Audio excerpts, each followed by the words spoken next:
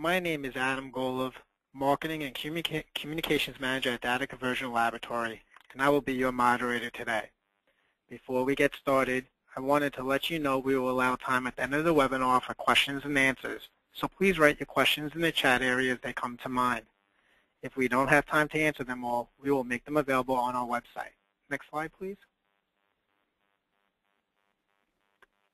For those of you who are not familiar with DCL, we convert and organize content to create electronic documents, populate databases, publish on the web, and basically get it ready for tomorrow's technology.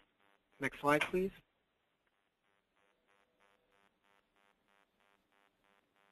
DCL services help you refine your document conversion strategy, identify document redundancy, extract metadata, and transform legacy and future documents for real needs, today and in the future. Next slide, please. DCL serves a broad client base. Next slide, please. Spanning across all industries. Today, we are thrilled to introduce Ari Gross, CTO and CEO of C-Visions Technologies. Dr. Gross, PhD, received a Bachelor's of Science degree in mathematics from Johns Hopkins University and a PhD in computer science from Columbia University. Dr. Gross has been very active in the research and development of new methods and technology in the areas of computer vision, imaging, artificial intelligence, machine learning, and real-time computing for over the past 20 years. His achievements include over 40 published papers and several patents in areas related to imaging, machine learning, and document automation. Without further ado, welcome Ari. Thanks a lot for the introduction, and good morning or good afternoon, everybody. We hope to make the next 30 minutes as interesting and as useful to you as possible, and I think, Adam, correct me if I'm wrong, we're going to have a question and answer period at the end, so we'd love to hear from you. I'm sure that some of you have questions that maybe we can address today as well. So we'll start with an overview about who is C-Vision, what do we do? Some of the challenges for those of you starting to get into document capture, want to move to paperless office, but how do you make that real? Or how do you show management that if you go paperless, there's a clear ROI as you automate various processes? We'll discuss some of that. We'll talk about technology that lets you overcome some of the challenges as you attempt to capture documents, go paperless. We'll talk about opportunities for document automation in your company, and they vary by industry. You may be a government agency. You might be a tax department. You might be part of an accounting division. You might have some forms. Maybe you're part of a bank or financial. So within each industry and across various verticals, there are different document automation opportunities that arise. Generally, where there's a clear return on investment because you're taking processes that were heavily manual and you're letting the machine take over some of that work. And we'll get into some specifics. If it's too general, you can't take it home with you. So we're going to try to get into some specifics, some client case studies we'll cover, then conclusions, and then we'll have a QA period at the end. A little bit about C-Vision. Who are we? A bunch of people that go bowling. We went bowling yesterday, but not really. We're a technology company. Chris is laughing because he got the high score. Yes. We go bowling once in a while, but really we enable companies that want to go paperless, achieve the paperless office, that want to have some automation in their document-centric processes. We help them automate those processes. We're in over 100 Fortune 500s. We are on the bleeding edge of what's done technologically. We've licensed back to Adobe, to EMC, to Kopak, some of the larger players, because we're really on the cutting edge of what's being done in document capture. We won several global technology awards, like Red Herring, Inc. 500, 5,000, fastest growing. We provide unique solutions for the highest quality PDF for people that want to go paperless, towards the paperless office, and for document automation within, again, banking, finance, tax, accounting, and really horizontally across most industries.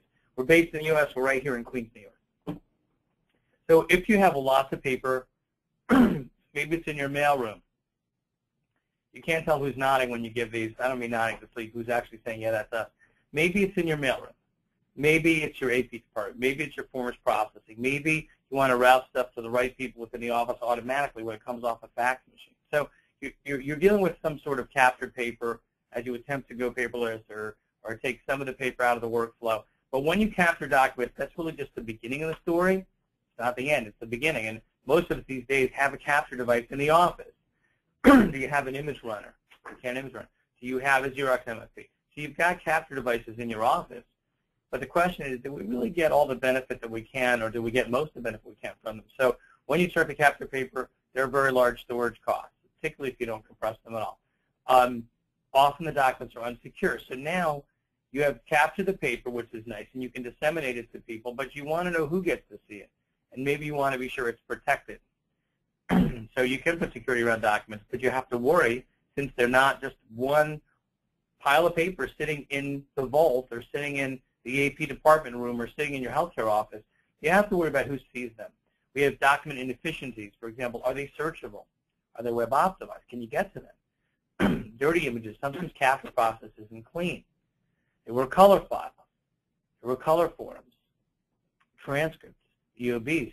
You scanned them, captured them on your Konica Minolta to black and white, and maybe now you've got diffusion, half toning. They become dirty images. So the right image processing methods can clean them up. So just because you capture them doesn't mean they're usable. It certainly doesn't mean they're optimized. Maybe you've got slowed network bandwidth. So you take all the AP forms that come in for the day, or all the healthcare forms that come in for the day, and you scan them all. If you don't compress them, all of a sudden your whole bandwidth will get tied up with moving these very large images around. Also, are they searchable? We call the searchable process OCR, which is an acronym, optical character recognition. The question is, if you start to go paperless, are these documents searchable? If they're not, you probably can't find them when you need them. So having documents captured is the first step, an important step, towards moving paper in a seamless way, towards achieving paperless office. But you've got to overcome these technology challenges. So for smart document capture, there's certainly some best processes or best procedures that we at CVision would recommend. And I'm sure that our partners at DCL would agree that these are really sort of good or best practices for being able to utilize capture documents efficiently within the organization. One thing, advanced compression. There's no reason that a captured document should be larger than an electronic one. We've shown that time and time again here at CVision, that essentially with the right compression, you can get any captured file back to the size of a natively electronically generated file. So if you're paying 3 megabytes per page for color capture, you could be paying 50K or 70K. If it's not compressed, you're not going to be able to take that 10-page file, which is now 30 megabytes, and send it to people you want to send it to on the web or make it an email attachment. So advanced compression is a very helpful process that we strongly recommend as part of going paperless, as part of using document capture effectively. Compression is really an important piece of the puzzle. Highly accurate OCR is another. You want to know what's in there. Just like you want to do Google search on electronic files, you want to be able to do Google type partial queries or full string queries on your capture documents as well. To do that, you need this OCR process, optical character recognition. And essentially, they're not all created equal. Sometimes off the MFP, off your scan device itself, you can do OCR. Generally, it's not going to be as good quality as you might want. Normally, when you run on a piece of software on a server as a post-process, you'll get a more accurate searchable solution. So searchability of these documents is key in making them useful. Another thing is if you have something which was secure, let's say you're a health and hospitals corporation, you're talking about somebody's healthcare records. If they're only in one place and they're only paper and they're in the doctor's office in a folder, they're somewhat secure because you can't send them all over the globe. On the other hand, if that office ever catches fire, you've got no redundancy. So the tendency to want to take healthcare files and financial files and be sure that they're captured so you've got them and they're mobile and you can code them somewhere else and they're distributed is very appealing, but you've got to be sure the security is covered because now these documents could be everywhere or anywhere. And of course, you've got liability. So we do worry about encryption and security of these documents. So going paperless, you have to worry now that the paper documents are somewhat secure within PDF, and we recommend the PDF standard for captured paper strongly, only because we know all the other standards that are out there, and PDF is by far the best, and we'll get into why in the next slide in a few minutes. But one thing is security. Once you make your documents captured, electronic, you want to be sure that you know who sees them and who doesn't see them. Image enhancement is also important. A lot of times when you capture, you got to worry about How clean are these documents? Are they readable? Are they readable by machine? Have I taken a color file and made it, obliterated it? So image enhancement is also an important component in what we call smart document capture. Let's talk a little bit about format. If you decide to go paperless, or you decide you're going to digitize your mailroom, or your AP department, or your forms processing, or your mortgage application center, whatever part of the company that you feel could do with a lot less paper. Maybe the branch offices of your bank would be a good place to start, okay, to minimize the courier traffic. But picking the right format is relevant because there's a huge difference between JPEG, PDF, TIFF, PNG. Each of these formats was created for a reason, but for documents, PDF seems to be, by far, the #1 format out there. And why is that? So we'll talk about right now some of the advantages of PDF. One thing is there's something in PDF which is sort of unique to PDF called image plus hidden text, which means that you can keep the facsimile of the original document looking exactly like the original. If you need it to produce it later for in a document and trial evidentiary purposes, you have something which looks exactly like the original. But underneath that, there's a hidden text layer, which isn't displayed, but it's fully searchable. So the standard way you capture documents and the preferred way, in our view, is into PDF, image plus hidden text. So you've got the full image, a full facsimile, and you've got the text search behind it. In addition, compression is another important component. You can see here, pre-compressed, we're paying about 7 megabytes for this page. That's just a regular JPEG with minimal 80% quantization. So there's some compression here. When you use the latest techniques, and PDF supports them, although they don't actually write them in Acrobat, but they'll read them, and we at CVision fully support them at the server class level, you get a much smaller file footprint. Here you see the same image, full color, preserved at 111 KB. Much more efficient. PDFA is a standard within PDF that's ISO approved, the age for archiving. If you know you want to keep these documents for a long time, you're a government agency, you're the corporate legal department at GE, whatever you are, and you know you need these documents for 3 years, 5 years, 37 years, whatever the requirements are. PDFA guarantees they will always open. There's nothing left to chance. All the fonts you need are embedded in the document. Hyperlinks to the outside are disallowed. JavaScript that could run and distort the image is not allowed. So PDFA is just a safe version. Most PDF documents convert to PDFA in a very seamless transition, and we support that here, CVision, PDF compressor. But PDFA guarantees that they're always archivable from a record management, from an RM perspective. You satisfy the GARP requirements, and the file will be there whenever you need it, 10, 20, 30 years from now. Metadata insertion also, for those of you that are into record management and compliance, metadata insertion is recommended by NARA, for example. Because if you want to keep documents in the long term, you may end up having to port from one database to another every 3 to 5 years. That's what seems to be the industry norm. Because companies get acquired, they merge, they want to merge their IT groups, they want to merge their databases. You were all on FileNet. Now you all want to move to something else. It is very helpful to know that the data is self-encapsulating, meaning every document really knows its own author, its own creator, its own subject matter. Whatever you want to know about the document, let's say there's 10, 15, 20 fields that are important to you. Aside from putting them into the database, you can put them directly into the file in the metadata insertion. So PDF encourages, and NARA supports, that a document should be self-aware. All the important fields you want to encode about a document, aside from whatever database coding you're doing, can be done directly with metadata insertion, and PDF supports that. Another thing is the look and feel are the same. If you get into TIFF and JPEG and other formats, PNG, what have you, there are variations in viewers and variations in what the display is going to look like. Typically, you want to have a uniform experience. Maybe you've got a whole bunch of branch locations. So what you have with Adobe Reader, which has over 600 million seats out there, is that there's a uniform experience in terms of what the user sees and feels. So that's very nice, and that's also a PDF feature, which not true for JPEG, not true for TIFF.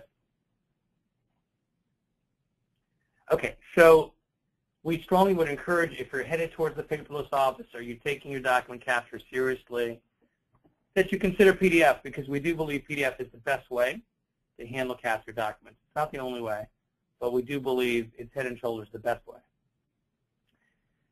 Let's talk a little bit about opportunities for automation. Normally, if you want to sell document capture within a company, part of the sell is just, we're going to go paperless. We don't have to keep these shelves, these storages of documents anymore. We can find what we need. We can work in a distributed environment. Everybody, 3 different offices can be pulling the same document on the same day and sharing it together. So there are obviously advantages, even if you don't automate anything, just for not having the paper around. And a lot of companies are into document capture just for that reason alone. They want to go paperless. But what we see, and what we're in the middle of here at T-Vision, is that a lot of companies, once they do that capture, they want to start automating higher-level, knowledge-centric processes that come after you've captured. So, for example, once you've captured your AP department, you can automate your invoice processing, understand what's in every invoice automatically, reconcile it against your AP system, and figure out which invoices are good to pay with little or no human effort. Once you've automated the forms part of your business, or where the forms are coming in the mailroom or via fax, you can automatically understand what's in those forms and go to the next step of processing them or talking to your database automatically. Once you've scanned a mailroom, you can route it to people. And it can be action items associated with that routing that can be done automatically. So there are a lot of higher level functions or processes that you can leverage, take advantage of once you have committed to capturing documents within an organization. Okay, and we're saying that here there are ROI, return on investment opportunities, that are beyond strictly document capture, document optimization. In particular, it can lead to automating certain processes which your company, your agency is currently doing manually.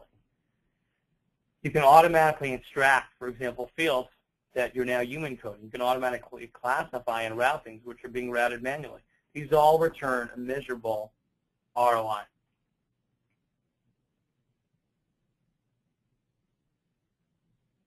So, for example, we'll list here just based on some of our clients, and you may have use cases of your own. We're going to talk about some use cases of clients that we deal with. We've got hundreds of clients out there, but I'm sure everybody who's listening today has got their own problems and issues, some of which probably can be automated as well. Forms processing. A lot of you may be getting forms. Some are machined, some are handwritten, and you want to data extract from structured or semi-structured documents. That's an automatable process once the document is captured. Invoice processing. You get a lot of invoices. You want to automatically understand each one, learn the vendors, talk to your PO system data, automatically approve an invoice is good to pay. That can be automated. In fact, we have a solution here at T-Vision for that. Document classification, mailroom. You may have a mailroom, and maybe certain things are very high priority. You don't want them to get lost in the shuffle. Theoretically, you hook up an OPEX or an IBML scanner, everything gets scanned, automatically classified, routed to the right group with a priority level, and now things that have to be handled stat right away are handled right away. Nothing gets lost in the shuffle.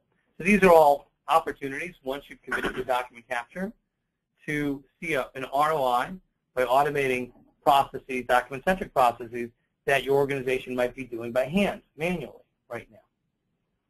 How do you get started in this business? And let's say some of you listening might already be automating. We just dealt with a company yesterday that's been doing automated redaction for about a year or two and decided they needed a much larger volume, but it's working. So you might need to redact sensitive information automatically, like Social Security number or credit card numbers. That can be automated. Maybe you need to highlight certain keywords that you're looking for in a paralegal. You're sort of doing legal discovery, and you want to help the paralegals out. So all this stuff is, a lot of these things are automatable, but you got to get started somewhere. Is this, the first thing you want to ask yourself is, if I do this, if I push this, if I talk to my boss about it, will it produce an ROI for this company? Will I end up being a champion? Will I get the office award? Or am I going to be in the doghouse if the project goes south for some reason? So the first thing we recommend is getting to know your documents. Whether you're going to have a very effective automated experience with a real strong ROI for your company or not, it depends on your problem, and it depends on the documents you have. And we at T-Vision, of course, are always here to help, because sometimes you may not have the expertise in-house to understand whether your problem really is amenable to an automated solution or not. But among the things you want to look at is accuracy rate expectations. I mean, what kind of accuracy can we expect from an automated system? How well is OSHA going to work on my documents? Is my handprint, the fields that I'm trying to lift off, the codes that I'm trying to extract automatically, are they text? Are they printed? Are they handwritten? So that's going to make a difference, of course. Machine print is a lot easier to recognize in general than handwriting. What is the business process associated with recognition? That matters too. Some of the business processes, for example, are very high level, and the people you pay to do them are very expensive knowledge workers. Maybe it's K1 automated processing. Maybe it's revenue reconciliation at the tax and accounting level. So some of the things are high-level processes. And if you can automate those, there's a greater return on investment than if you're strictly coding zip codes, for example. So understanding the business process and the value associated with automating that process is, of course, one of the variables you need to consider. Another thing is, what kind of variation do you see within the forms? If you want to automate a certain set of documents, how varied are they? Are they what we call fixed forms? Are they semi-structured? Are they unstructured? Now, in each of these cases, there are automation plays that will work. Even in unstructured, based on keywords and other things, you can often get a tremendous return on investment. But they're very different problems from each other, both in how you configure the solution, time to take to put the solution into production.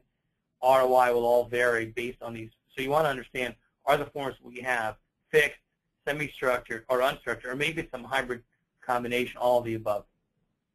Also, level of variation documents will matter. So if you want to automate your AP department, getting good results, to some extent, is the factor of the number of vendors. You have 100 vendors, you may get good results much quicker because there's a lot of machine learning and understanding your vendors, your EOB payers, or your forms automatically. And the more variation, the longer it takes to learn things that are useful. So if you have 100 vendors, learning those vendors and understanding their invoice structures will take less time than if you have 10,000 vendors.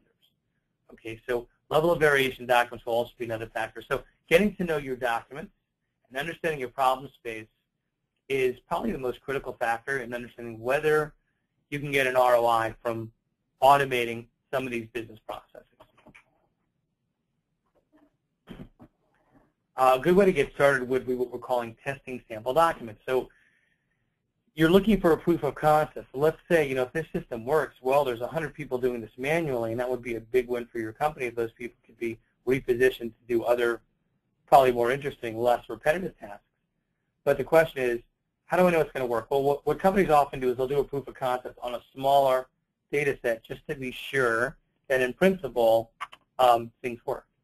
So we highly recommend that.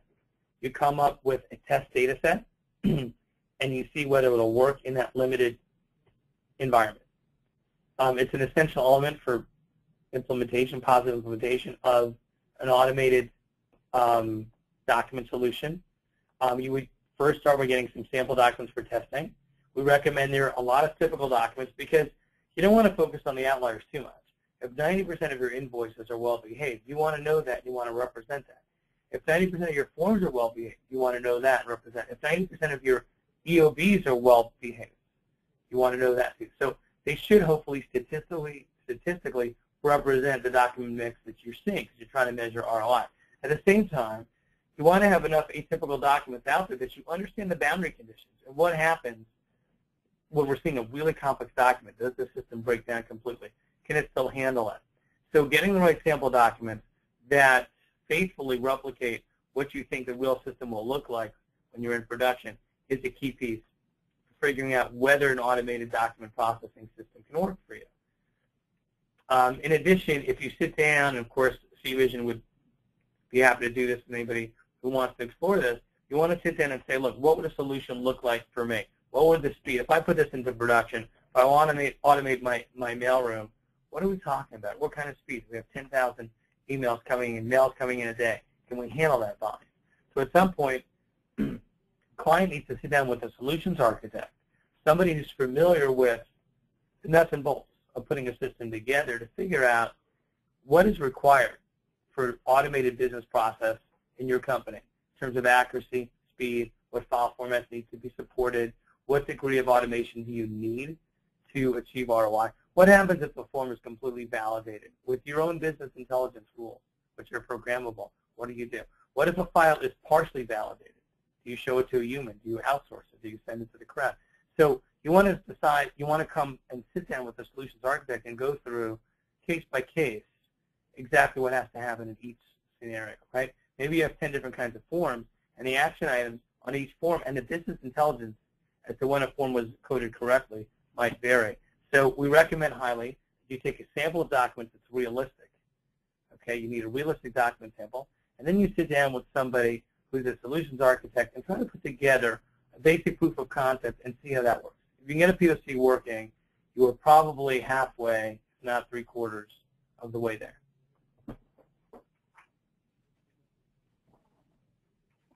Sometimes, and not all the time, we have clients come up to us and say, hey, wait a second. I know the form we have right now doesn't scan well or isn't well behaved, or it's hard to do handwriting with the form we have. We are willing to redesign that form from the ground up. Sometimes you have that ability. So if you're in control of the entire soup to end, beginning to end, all aspects of this problem, you could start with the form itself and control form design. That'll help you on the automation side. So automation, effective automation, begins with effective form design. For example, you can put in boxes or in combs, which certainly helps for ICR, handwriting recognition, as opposed to if we let you write things unconstrained, your handwriting rates will go down dramatically. Controlling field spacing, so there's no ambiguity, first name, last name, SOS number. Controlling field spacing also can help with recognition. If you separate things out, so for example, the phone number, we put some spaces between the different fields or subfields on a phone number so that we can disambiguate exactly what each piece of phone number looks like. If we know it's a numbers field, we have it delineated a certain way. Color can also improve your rates because that allows you to do color capture and then cleanly separate the form from the data. One of the reasons sometimes you lose accuracy or automation in this business, you get some mix, some collusion between the form and the data. Would really rather want to keep them separate. You subtract the form, but you use the form to tell you exactly where you are positionally with respect to the data elements. But that way the data elements and the form are completely distinct from each other in the color space. So that's another way to improve rate, is design the form in a certain color, knowing that people will fill it out in a different color. Let's say the form is in a light red, and you figure people will be using blue or blue-black ink, and that will delineate the form from the data cleanly. So let's talk about forms processing application. For example, we can see some of the verticals where we have clients that have successfully deployed automated solutions in various verticals that include healthcare, tax and accounting, finance and banking, government, insurance, corporate. These are all verticals where we have seen companies with very, very effective automated solutions that either we've been involved with or not. They've automated document-centric processes by putting an automation component into the system. It starts by capturing your files, unless they're already electronic, but then automatically understanding them, and maybe even auto-validating that they're correct. We recommend auto-validation as a way to determine that everything extracted from a form is correct, and maybe we'll talk about that a little bit more later. But essentially, auto-validation is, for every kind of form, normally there are things you check for to be sure that you've extracted all the information correctly. Talk about an invoice, right? If everything checksums on the invoice and everything adds up to the total, every product line is correct, you're pretty sure you've got it correct. That's what you'd ask sort of a human to check for. In the healthcare space, the same thing with an EOB, all the procedures have to total out. So there are things you look for, checksum rules, business intelligence rules, to let you validate that every form is correct. So these are verticals where we've seen companies deploy very effective automated forms processing solutions. When you do that, what do you expect? Well, you should reduce your cost, reduce your manpower effort, but also accelerate the business process. I mean, maybe it takes you 5 days to clear an invoice, and now with an automated system, it should happen in half a day. Talk a little bit about forms processing with respect to machine print and handwriting. Handwriting is a bit of a challenge. I would say it's still on the research cusp of what we can do. It doesn't mean because you have a handwriting problem we can't solve it. It only means it's tricky, and don't assume it can be solved. Recognizing handwriting usually requires out-of-the-box engineering, so there's a lot you can do with handwriting if you know your problem space. Professional services can put in some rules that will help you recognize things. If we know it's a Social Security number, we're going to put in rules that really try to solve for a Social Security number. If we know it's a zip code, if we know this is an address block, and the zip code matches and the city and the street name all have to be found somewhere on a map of the U.S., we use a Google map, and we in real time dynamically check against that map. So a lot of things we can do for higher rates if the problem has some constraints on it, and most problems have some constraints on it. If you know that a field is numbers versus letters, you can configure for that. You can be sure that image preprocessing removes whatever forms information is getting in the way of recognition. If it's a enumerated field like a zip code, you're going to do much better. If it's a dollar amount, you're going to do much better. So forms processing is an art and a science, and every application is a little bit different. If you want to go down that route, we're always here if you have any questions. A lot of forms processing problems are automatable, even if they involve significant handwriting. I wouldn't rule it out. Anything that's machine print can be solved. But even handwriting, if it's engineered the right way, configured the right way, a lot of these problems are solvable. Let's talk a little bit about document classification, which really creates a portal to your business. And another way of viewing this, really, the classification engine is really something which a lot of companies might use in a mailroom situation for mailroom automation. For example, let's say you're the mailroom of an AP department and you want to sort out things coming in, right? It's invoices, it's credit memos, it's POs. That would start the mailroom with a classifier that knows what the document types are. Let's talk about a legal mailroom. You want to know what kind of matter this is, how urgent it is, what court it's going to. There again, in mailroom automation work. Let's say that you're a publicly traded tax department, and you need to know you're handling tax matters in a BPO environment for different clients. You need to understand which client it relates to and its urgency. So a mailroom automation scenario is a place where you can see very clear ROI. You start by classifying the documents coming in, understanding where they go. Oh yeah, this is accounts payable. That goes to finance. That goes to engineering. And you can put a priority on each one. This is not urgent. This one is really urgent. You've got to look at it today. So classification, of course, is the art and science of understanding what this document relates to. You might want to know, for example, if you're a bank, that this file that came in is the mortgage document. Maybe not more than that. The mortgage document, it's a home mortgage. It's a mortgage document. It's a car loan. It's a used car loan. Okay. So a classifier is typically used, not only, not exclusively, in a mailroom or capture environment to figure out what does this document relate to, what are the next action items related to this document.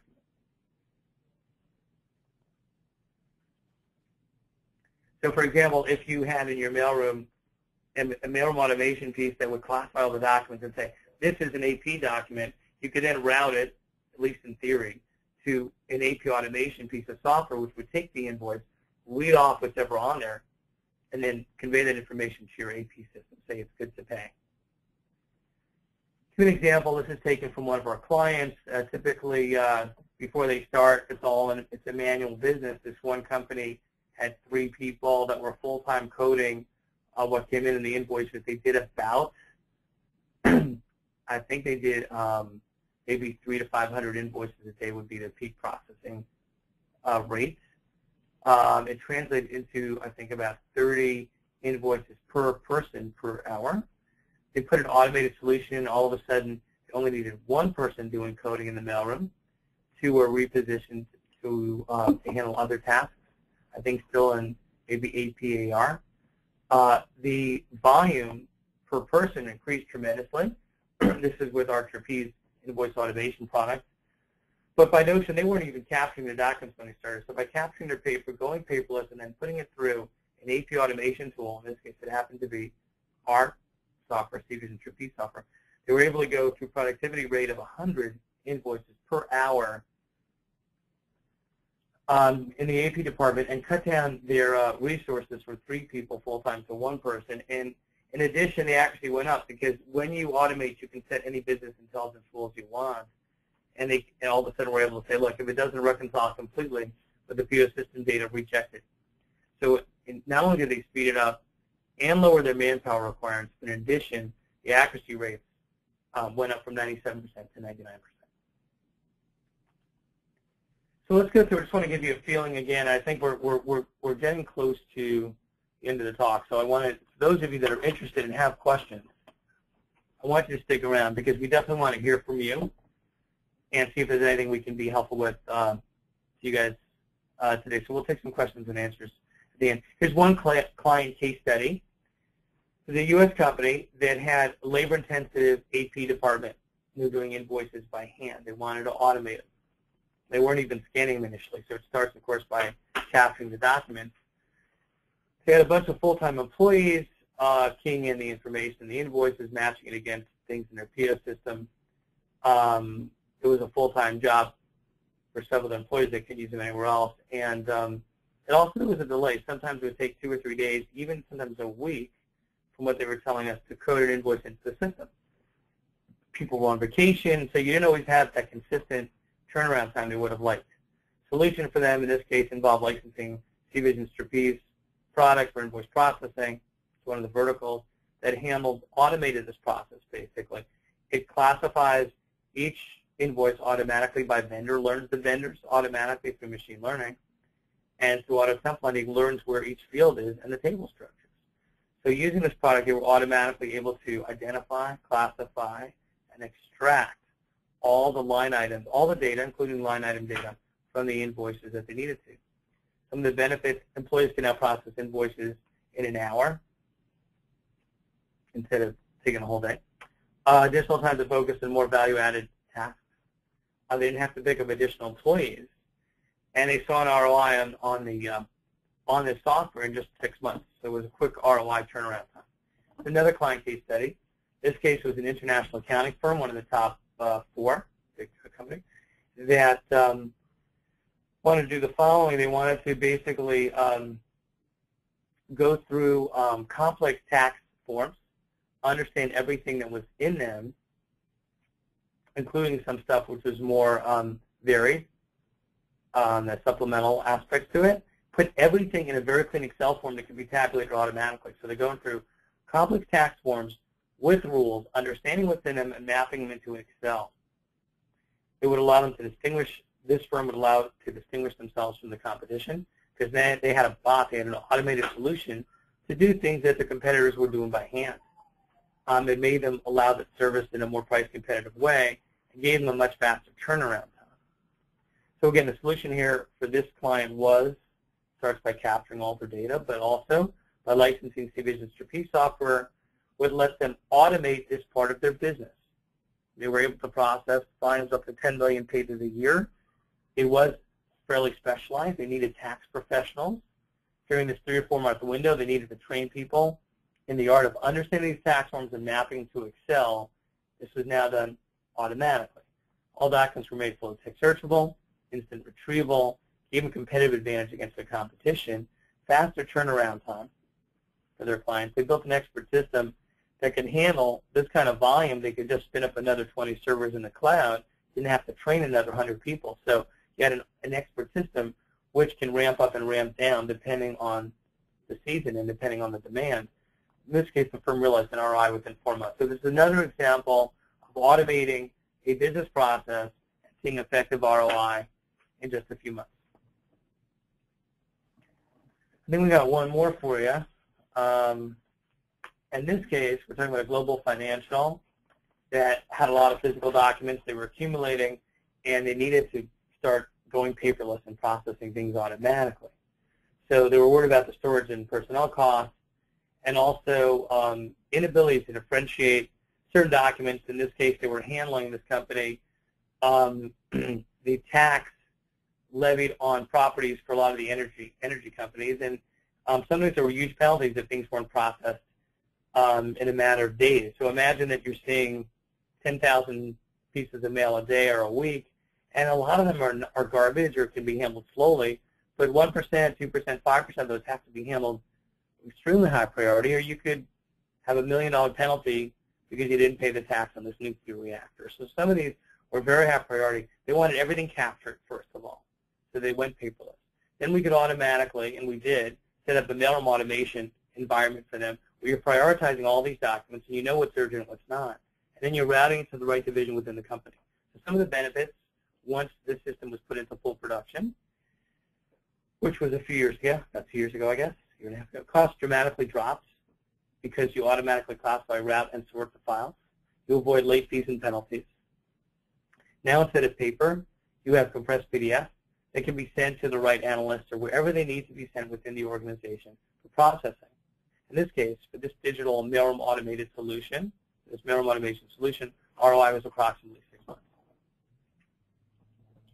So in conclusion, when you talk about document capture, it's not the whole puzzle that you want to put together for your company. You're looking to automate. Let's say you want to capture your paper because you want less of a paper trail. That's true. But typically, when you look at why you're capturing paper, there are very serious cost savings and benefits by automating the processes that come after document capture. What else do you want to do with this form, with this AP, with this healthcare document, with this EOB, with this loan application? Normally within an organization, this document has a purpose. Maybe you just want to archive and that's the end of story. But very often, there are things, higher level processes that have to happen to this document.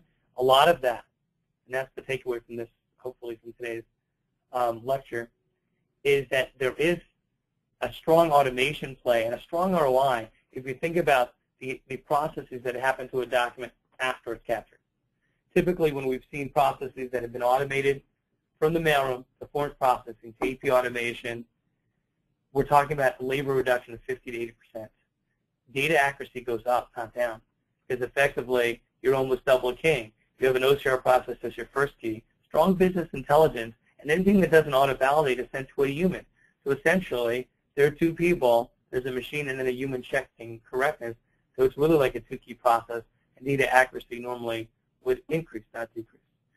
In addition, you're accelerating your churn rate, your process time is going down. You're accelerating your process through automatic classification indexing. If you have a file that's high priority, you're never going to know about it right away. If there's somebody that needs to see something stat, you will send it stat. So it really lets you prioritize all your documents right away. It lets you automate solutions, which typically would be done by hand within an industry, and lets you automate things like invoices, your AP department, EOBs, explanation of benefits, if you're in healthcare, corporate forms. A lot of documents where you're talking about classification, routing, data extraction can all be automated. So if you're thinking about going paperless, or if you're already scanning some of your documents, you should think about, can I really automate the larger process? We're part of a mailroom, can I automate the mailroom?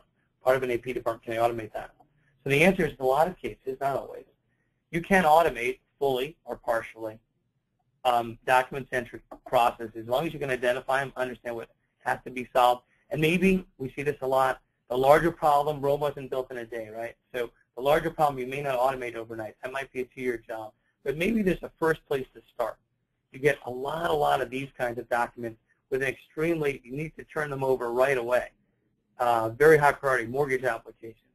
So maybe you want to start often with one class of documents, and if that's a win, then you can move towards automating additional document-centric processes within your organization. Normally with these systems, because you're replacing manual effort, it's easy to demonstrate the ROI of an automated system once it's in production. So again, we appreciate your time today, and it was a pleasure talking with you. We'd love to hear from you guys, or Chris, Adam, any questions that our audience might have? Well, yes, there are some, Ari, that's come in, but first I want to say thank you so much. This was definitely very informative indeed. The first question that came in, Ari, is what are the accuracy rates for ICR? Adam, thank you for that question. So the answer is they vary heavily. We typically see in the lab, empirically, that you're getting about 97%, 98%, but that's per character. So what you got to figure is, if it's a zip code, you probably get the zip code right 90% of the time on the 5 digits.